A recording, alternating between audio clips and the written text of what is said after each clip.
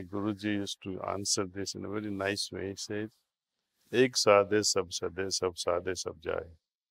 Meaning, have one goal, fulfilling which all other problems of life can be solved. How can it be?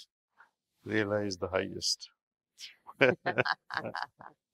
You realize God and everything just falls in place.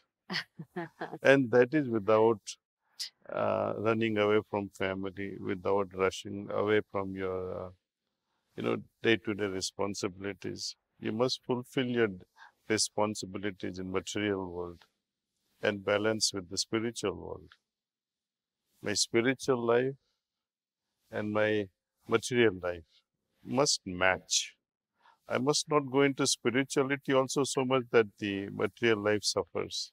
And I must not go so deeply into material life that my spiritual life suffers. I must balance it. Exactly. And he would say that it's like a bird with two wings, Yeah, you said. right?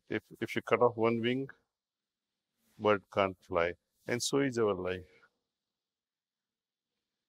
You will be resting, nesting in one place. Yeah. But what next? What happens to your next life? Next life. Because this is not the only life we have. Exactly. We had many lives in the past, and we will have many in future, Futuristic lives. right? So how to make that life even better and better as we advance and evolve.